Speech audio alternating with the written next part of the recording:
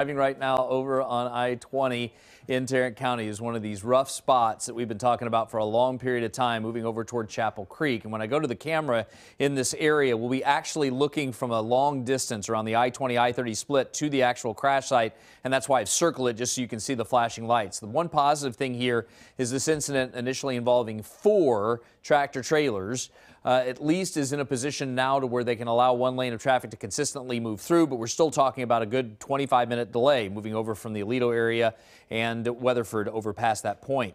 Driving over in Denton County, again, a small problem northbound I-35E at Corinth Parkway on the right side of the roadway. Cleanup continues on Highway 380 just to the west of 377 because of an early morning mishap. 75 Central has been a nightmare moving out of McKinney and through Allen past the Fairview Town Center. And unfortunately, all lanes are still blocked here as the complex cleanup continues to get that big rig out of here. And then on the northbound side of 75 and amongst the stop-and-go traffic coming out of Plano, there's still a crash at Spring Creek Parkway. Yes, there's still a wreck eastbound LBJ around Garland Road. Limited access through that area. I-30 going across the Lake Ray Hubbard Bridge in the eastbound direction. No fun because of a crash in the 2 left lanes. And then over on I-20, moving from Kaufman into Dallas County, still have this wreck with a vehicle facing the wrong direction.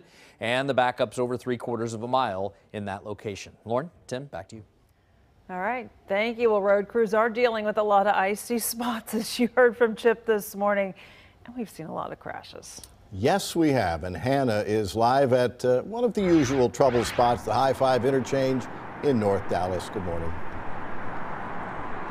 Hey, good morning, Tim and Lauren. Yeah, of course, these overpasses and bridges are the typical trouble spots that we see on icy mornings like we've had today. Right now, it's just really windy, cold, and we have seen a bit of drizzle, but not too much accumulation, at least in this area. However, we have seen several slowdowns, and like you mentioned, several reported crashes already throughout the morning. Let's go to one of the major ones. This was just from a few hours ago. Video from TxDOT cameras captured a crash that happened just before dawn in Fort Worth.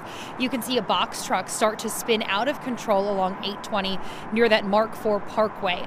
It hit a vehicle that had already crashed and pulled over to the side of the road around 5 this morning. As you can see, someone there holding a flashlight running to get away from the wrecking truck. Thankfully, they were not hit.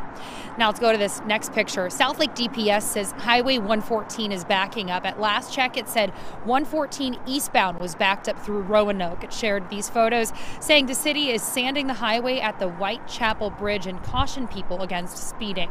Grapevine Police says the main roads and side streets are drivable in that area, but they've had to respond to several accidents along highways and bridges, and including that one you're looking at. That's off of Main Street. Police are reminding everyone to use caution if they have to head out on the roadways this morning, and make sure to take it slow. And like you heard in that text, the MedStar interview not too long ago, this is not the end of it. Tomorrow the roads are expected to be an issue as well. So again, if you do need to head out, give yourself ample time to get where you need to go and try to avoid these trouble spots like overpasses and bridges or any roadway that might get icy.